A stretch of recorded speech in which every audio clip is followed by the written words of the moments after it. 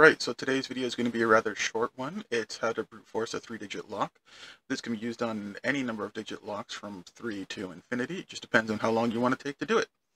It's actually a little bit simple. All you do, you start off at 000, then you go 001, 002, 003, etc. When you get to 10, you go 010, 011, 012, etc. until you get to 20. And you just keep repeating this until you go through all 999 possibilities. It's a great method if you don't want to destroy your lock. Something like this lock here, $10 I wouldn't mind destroying, but I thought I would take the opportunity. But if it were something like a really expensive bag of luggage, you don't want to rip that apart.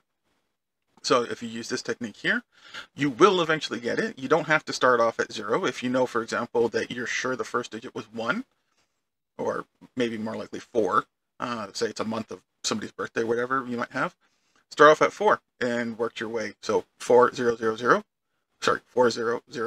410, etc. And just keep working your way up. And eventually you will get there. This lock happens to be on a P58 Enfield. How the combination got messed up, I don't know.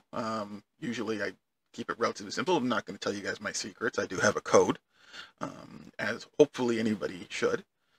So in this case, I actually did get the lock unlocked. It's 463. I have no idea why it's 463. I blame my wife because I don't know who else to blame. That's it. The lock is unlocked, and you're good to go. This will work on pretty much anything. This is not a video on how to hack guns. This is just a video on how to open a 3-digit lock. This will apply to anything, a locker, a bag, etc.